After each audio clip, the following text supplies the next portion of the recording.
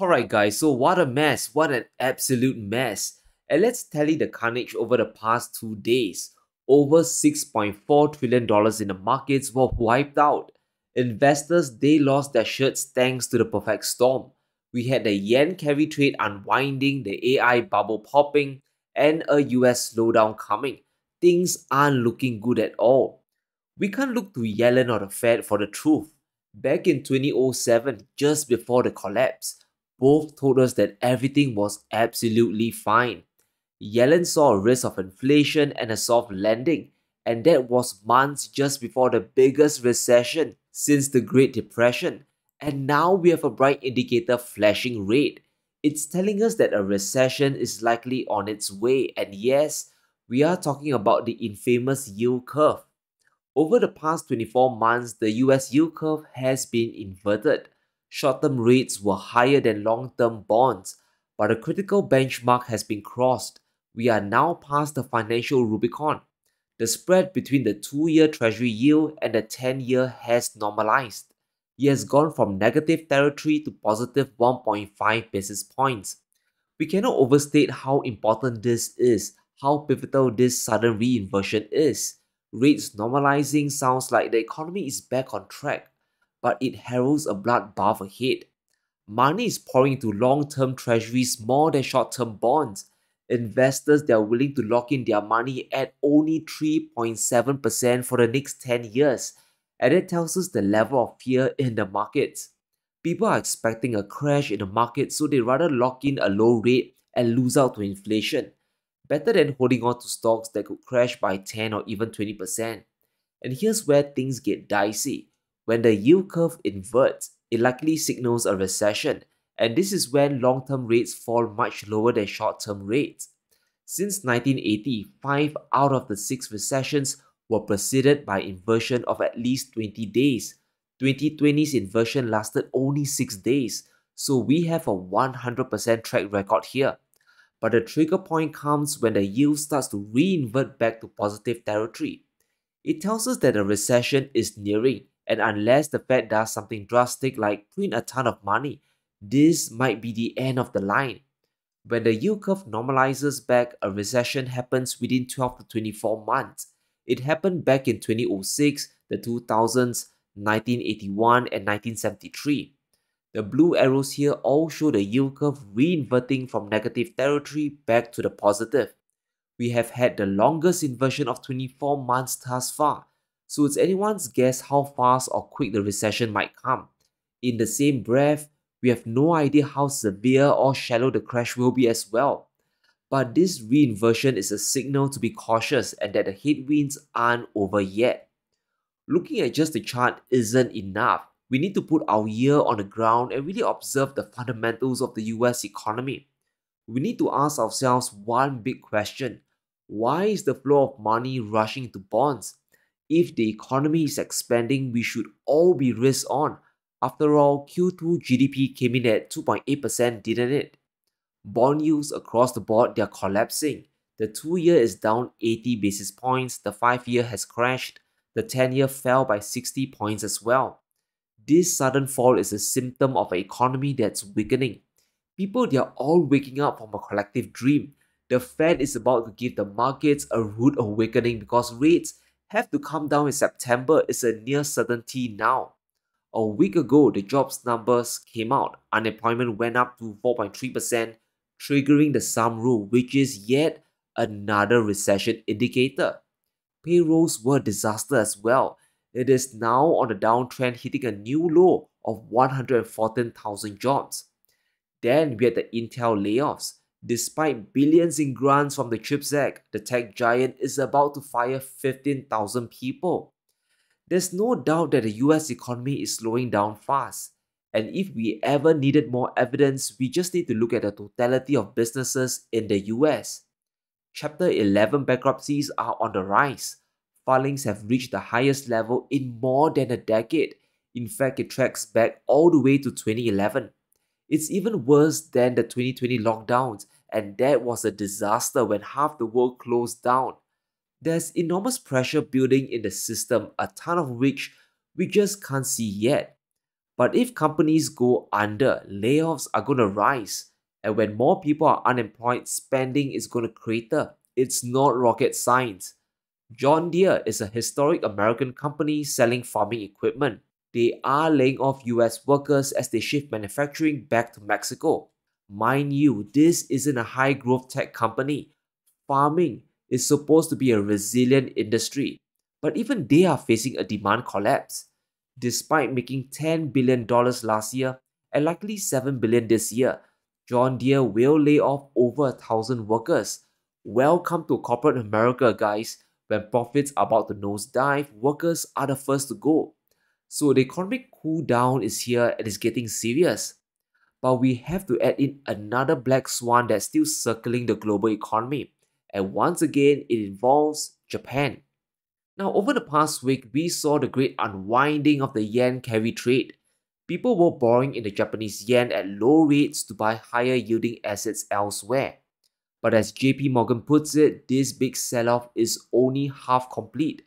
There's more downside to go and the bloodbath isn't over just yet. Here's the issue, no one really knows how much speculation is involved in the carry trade.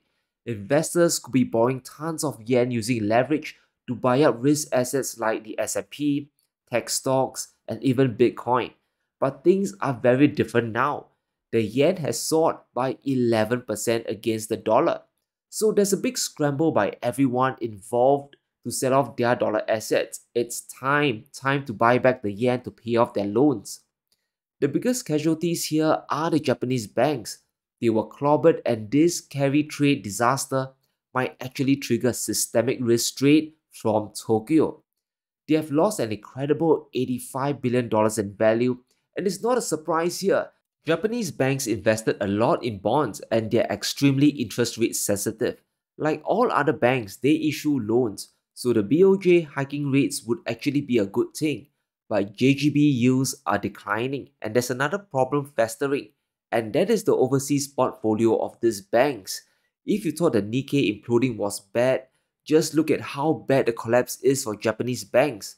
As a whole, the banks fell by over 25%. For MUFG, the collapse was incredible. Their shares plunged by nearly 30%, and that's how much damage was done in less than a week. You might be thinking, what does this have to do with a global implosion? This next fact is going to reveal it all and why we have to pay attention. The carry trade disaster could have a second act. According to Bloomberg, many Japanese banks generate over 50% of their profit from revenue abroad, and this was helping them achieve record profits this fiscal year. So now you can see the systemic risk that's actually building in the system. We have no idea how exactly the banks generate their overseas revenue. Is it all from loans or are some bonds involved? More importantly, are they participants in the yen carry trade as well? Did they borrow a bunch of Japanese yen at low interest rates to buy up a ton of US Treasury bonds? Of course, one Japanese bank definitely bought a lot of US debt to generate income, and we are talking about the famous Norin Chukin Bank. Japan's biggest agricultural bank just posted a 413 billion yen loss from their rates bets going bad. And let's recap how they got into trouble. A few years back, the bank borrowed a ton of short-term money. They borrowed at near zero rates and bought 10-year treasuries yielding 2%. But as the Fed hiked rates, the situation turned. Now, short-term rates are much higher than long-term bonds, and the bank was losing over 1% in this particular carry trade. So they had to liquidate their positions to stem the bleeding. The issue now is how many banks in Japan or around the world are participants of the yen carry trade. Because if the Fed slams rates down in September, this could cause another blow up. When the Fed cuts rates, this introduces two deadly effects. The first is US bonds, obviously the yield will go down, and this would reduce the interest rate differential between US debt and Japanese government bonds. And this will unwind the carry trade further and cause the yen to spike up even higher. And if Japanese banks are participants, will they dump a ton of their US assets to repay these loans? The problem with the spiking yen goes beyond the carry trade. Japan's rising currency is a problem for the fourth biggest economy in the world, their own economy. If the US enters a recession, this will doom Japan's economy.